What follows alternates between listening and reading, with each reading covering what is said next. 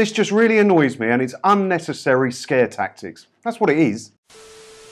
Hi, me again, and I stumbled across something in a local paper, and we've talked about it on this channel before, and it really annoys me. Have a little look at this with me, because it winds me right up.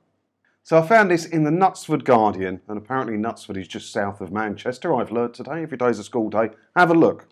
A man and a woman have been hit with £460 court bills after they were caught using televisions without a TV licence. The cases of Melanie, hidden her surname, and they've put her address on there, so all her neighbours can shame her publicly, and Guy, her partner of another address, were heard at Warrington Magistrates Court on August the 31st. The pair who failed to purchase a TV licence costing £159 had their cases proved in their absence.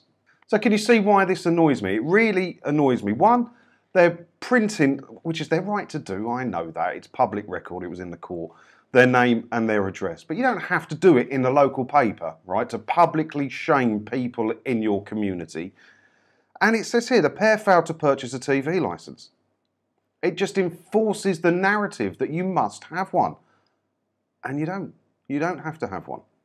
So Melanie, aged 40, because that's also important, let's put her age in there as well, was caught between December the 6th and December the 22nd last year, while 32-year-old, her partner's surname, was caught on around January the 10th, 2022. Magistrates fined the pair £220 each for the offence and ordered them to pay £205 in court costs and a £34 victim surcharge. They were given until September the 28th to pay the full balance of £459. So it just winds me up that they print the details and it puts there who failed to purchase a TV licence costing £159. It's enforcing the narrative that everybody must have a television licence, and you don't. You don't. Now, they may very well have been watching something they shouldn't have been watching. I would imagine that's how this all ended up. And how were they caught, I hear you ask? Did a detector van track them down and get them into trouble? No, there's only one possible way this could have happened, and that's when they get a knock on the door from one of the goons, the door-to-door salesman from TV licensing, and they talk to them. There is no other way this situation can come about. So if they just heeded my advice, maybe they obviously don't know my channel exists, do they? But if they heeded the advice that's out there of not talking to these people when they knock on the door, they're not police, they're not bailiffs. They may pretend like they have some kind of powers when they say, I'm going to interview you under caution, or it's all utter nonsense. Go to the TV licensing website and it says there, these people are not police, they're not bailiffs. They have no powers. They have no powers of entry, they have no powers of anything. So if you get one knock on your door, you say no thank you and you close the door, as is your right to do to an unwanted door-to-door salesman.